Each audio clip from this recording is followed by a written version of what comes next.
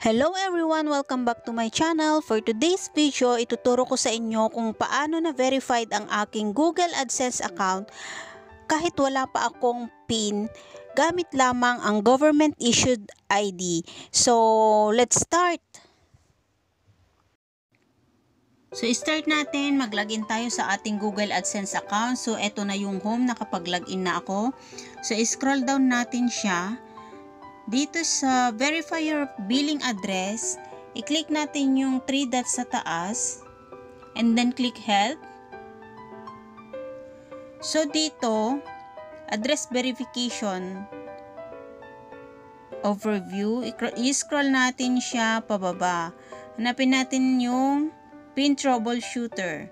So eto pin troubleshooter, i-click natin yan.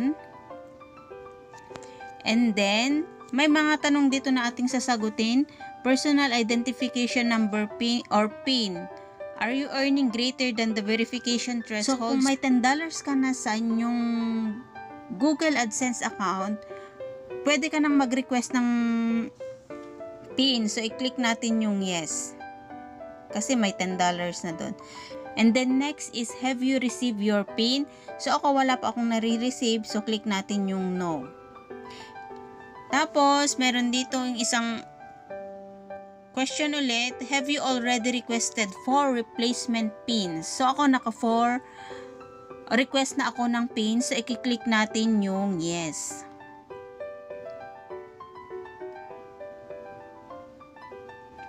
So, nakalagay dito, you'll have 4 months from the date on which your first PIN was generated to enter it in your account.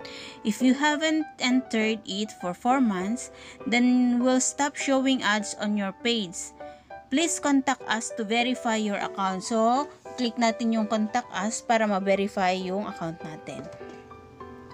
So, dito ilalagay natin yung name. Kasi required siya.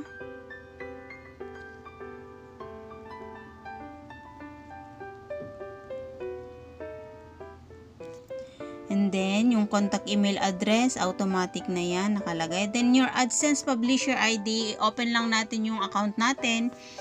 And then, i-copy natin yung Publisher ID doon. Tapos, i-paste natin.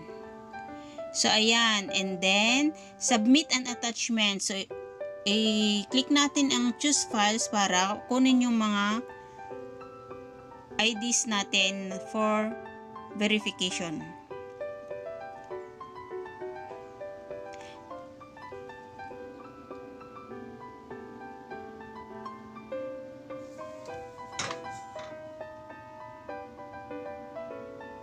So, dito, dalawa ang ilalagay ko kasi yung passport ko is iba yung address.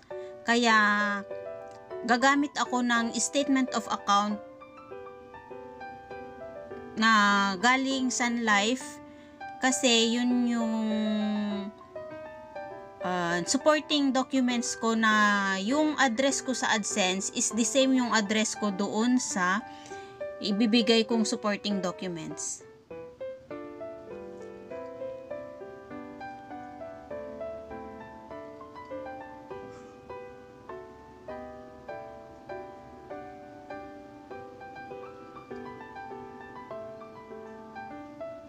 And then, tapos na. So, i-click natin yung submit.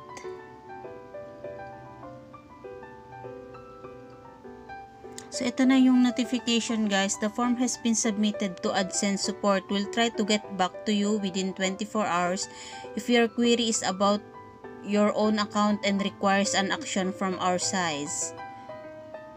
So, ito na yun, guys. So, tapos na siya. So, hintay-hintay na lang natin yung respond nila kung mabe-verify na or kailangan pa ng ibang supporting documents kasi magkaiba nga yung address ng passport ko doon sa billing address na sinubmit ko doon sa Google AdSense account ko. Then guys, tapos na nating nag-submit ng mga documents and then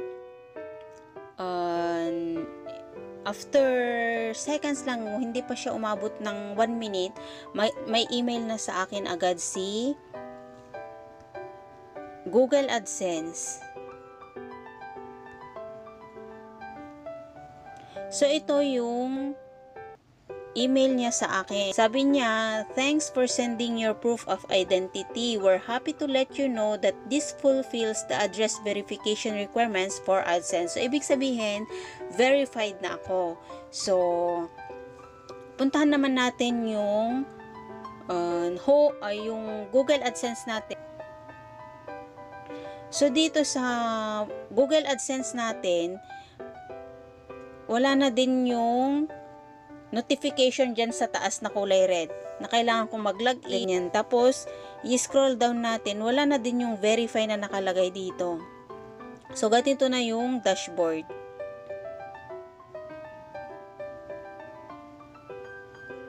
So, ayun guys.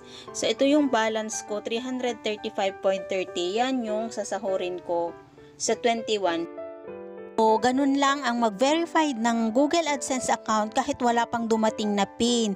So, ang dali, diba? Sana nakatulong ang video na ito sa inyo. At kung oo, please don't forget to click, subscribe, like, and click the notification bell para maging updated kayo sa susunod ko pang mga tutorial.